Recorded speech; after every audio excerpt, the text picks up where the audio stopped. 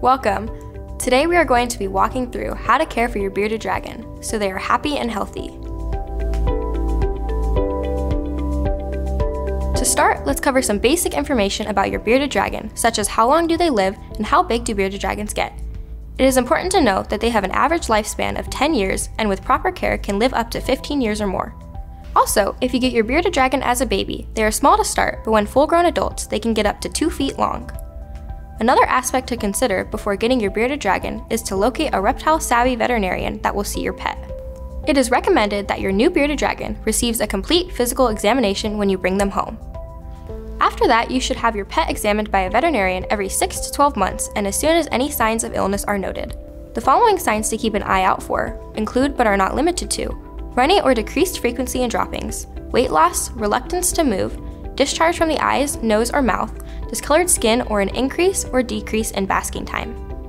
Next, let's cover what your bearded dragon should be eating. Young bearded dragons are omnivorous, consuming approximately 50% insects and 50% plant matter.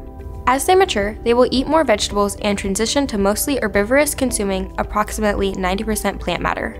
Now let's break down their diet a bit further. For insects, you will want to feed them gut-loaded insects such as crickets 1 time a day. Gut-loading feeder insects refers to the practice of feeding them a highly nutritious diet before they are used as food for other animals.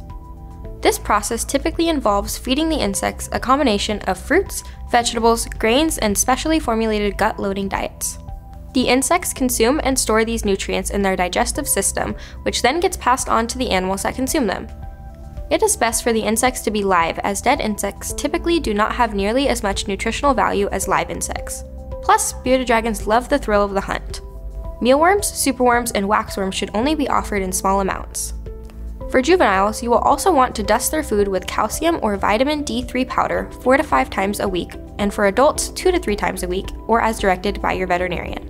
A multivitamin should be offered once weekly with juveniles and once every other week for adults, on a day they do not receive the calcium supplement. You can also offer them fresh, dark leafy greens, carrots, and squash daily, while fruits like melons and berries may be offered once a week. You may also give them bearded dragon pelleted food daily, which should be moistened with water. And of course, fresh water from multiple sources should always be made available within the habitat. In nature, many lizards roam their territory much of the day looking for food items, potential mates, invaders, or shelters, essentially actively working to survive. In captivity, you provide everything they need. It is essential to stimulate their minds and bodies. You can do this by rotating the variety of food provided and even hiding it throughout their habitat. Along with that, you can add different textures to climb and explore within their habitat to support their total health. Bearded dragons can make great pets if cared for properly. Often called beardies by their owners, these pets enjoy spending time with and getting attention from their pet parent as they bond.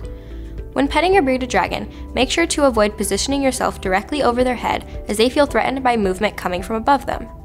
Then start stroking the head and sides of the face or pet from head to tail with gentle pressure. That wraps up our basic care guide for bearded dragons.